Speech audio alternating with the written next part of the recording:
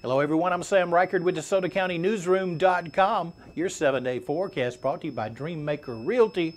So let's get moving to the national map. And before we talk about the national map, we have a forecast that has temperatures above what's average for this time of year. So it looks like the cold weather's behind us, at least for now. Yeah, it'll come back, but not in this next 7-day forecast.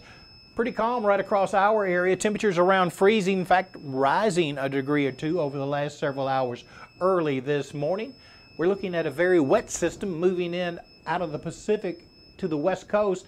That's going to cause some snow in the higher elevations, rain in the south, and then it's going to move into our area, and a couple of these type systems will bring us quite a bit of rain to the forecast. So we'll look at that right now.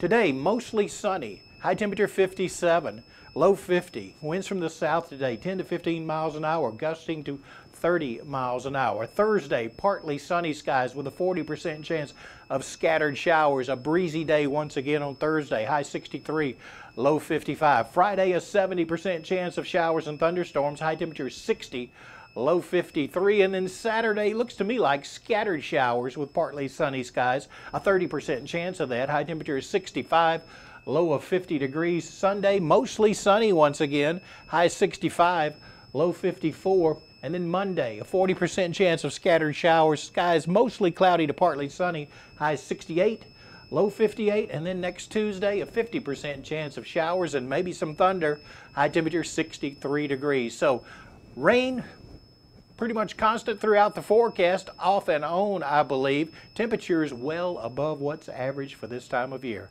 I'm Sam Reichard. Thanks for watching.